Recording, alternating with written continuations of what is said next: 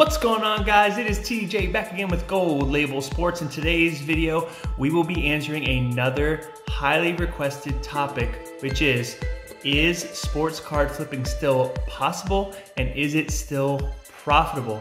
I'll be giving you guys my top 5 kind of tips and tricks to look out for, and what to be aware of when it comes to flipping sports cards and if it's still possible. So first things first, if you are new, please consider subscribing. We're on the road to 1,000 subscribers.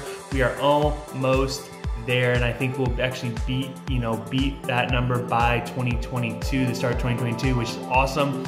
So if you are new, please consider subscribing. Would love to have you a part of the community. And first things first with this topic, guys, number one,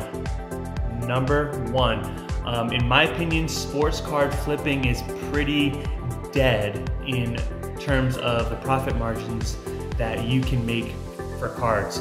Unless you guys have a super secret dealer, whatever supplier that's giving you cards at 75% below market rate, especially in the modern population, you guys are not going to be making much high profits in those. The profits really lying in vintage right now when it comes to sports cards, and vintage when it comes to Pokemon cards. Sports right now, even the 90s and stuff like that, those cards are great, but a lot of people are thinking that base cards from the 90s are still profitable. No, unless you guys are getting, like I said, these cards are really low rates. You have to be focusing on the rare inserts, the low population cards, the cards that have great eye appeal of the legends, right? Michael Jordan, Shaquille O'Neal, Hakeem Olajuwon, Magic Johnson, all those guys. Those are the guys that you guys should be focusing on, and those cards are always going to stay true to their value and hold value throughout the years. More modern, kind of the 2000 era, obviously LeBron James, Carmelo Anthony, Dwayne Wade, Kobe Bryant, and all those guys as well. Usually, the modern sports card population has fell into obviously the inflation population, which means that these newer cards are just printed at mass rates besides serial number cards and certain parallels, but I mean they're produced at mass rates, where it's unless you're getting rare cards every single pull, which you're not in these retail products, you're not going to see much profit. But there is a cure for this if you really follow 4 or 5 simple strategic points, which is you should be having an outlook on sports cards investing through a generational wealth perspective, which means you should be looking into the long term, 1 to 2 to 3 to 6 to 20 to 50 years if you stay in the the hobby that long. But you should be looking to literally center your portfolio around generational wealth, buying cards that are $500, $600, $700 in value in some cases, and then if you want to flip them in a year, right, when they go up, then do that.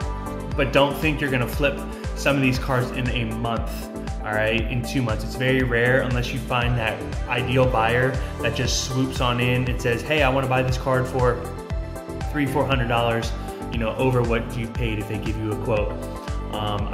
That's happened to me with some of the cards that I have now, and it's great feeling that you hold on. So I recommend holding on to your cards as long as possible, and then when it's a season for selling, like I explained in my last video, that's when you try and flip your cards if the market is right, if you're trying to time that market as best as possible. So to answer it overall, sports card flipping is dead when it comes to modern cards.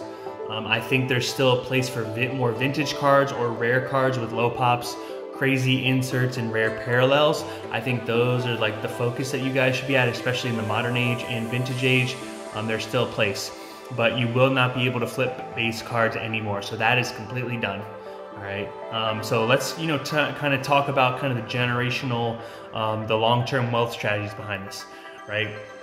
So obviously flipping a card is buying it for a lower than market value, and then when it's time to sell, we sell it for higher for profit, right? I personally only will flip a lower end card if the profit margin is anywhere from $40 to $50. I make about $40 to $50 a card when I sell per base card. Modern cards, XYZ. That was my strategy, when it was, applicable. Right now, my strategy is, selling cards that I've had for longer periods of time now, right? 6 to 8 months, flipping them, right? Taking some margin, some profit, really good profit, and some revenue back in, right? But also some cards I'm selling to fund my next big purchase.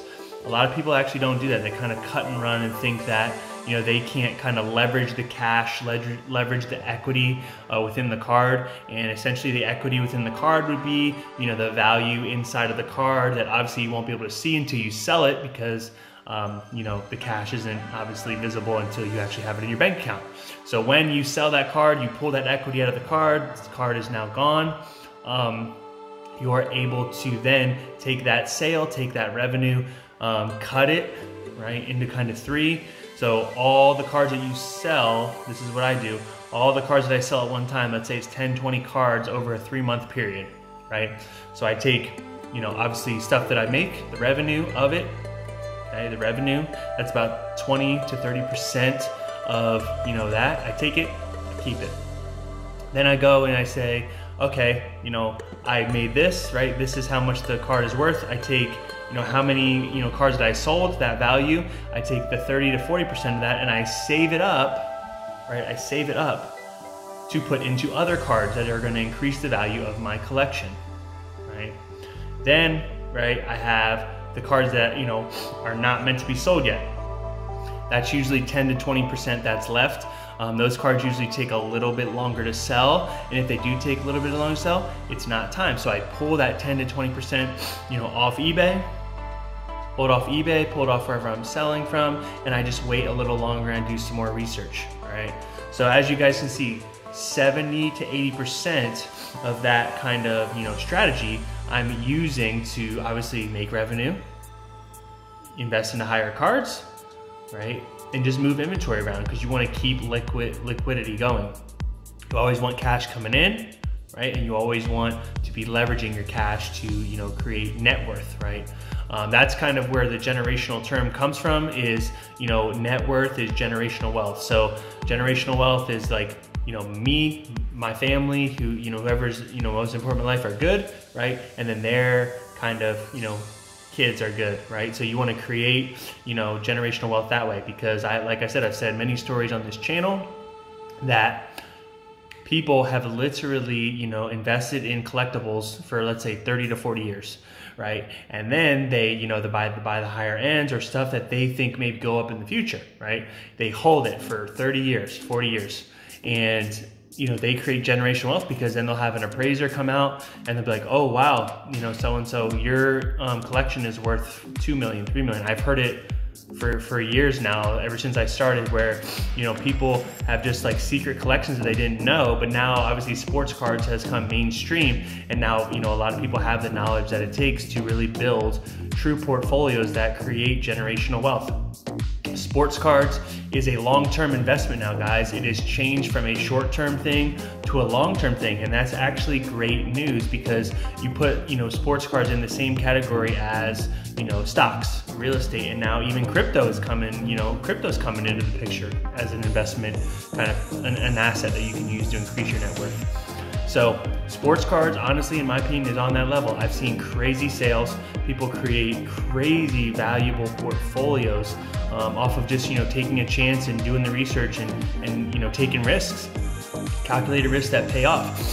So, sports card flipping is not a calculated risk in some aspect when you're talking about population inflation with these modern cards, base cards from the 90s and stuff like that. It just doesn't work out anymore. So you really have to make sure if you're going to flip, that the strategy is in place, you're getting good deals, you're buying low, selling high when it's time, and you're not, rushing the process.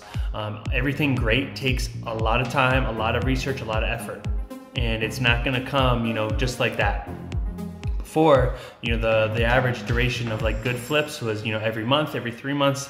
Now we're looking at like 6 to 8 months before you really, you know, make that next move. And if you know, are doing these things the right way, you know, like I said, every 4 to 6 months, you're looking at your portfolio saying, okay, I can take these cards and I can sell them and move them into higher cards for, you know, higher value cards. Then, you know, right, your cards become higher in trade value, higher in cash value. You have more leverage within your portfolio, and you're not, you know, wasting as much money.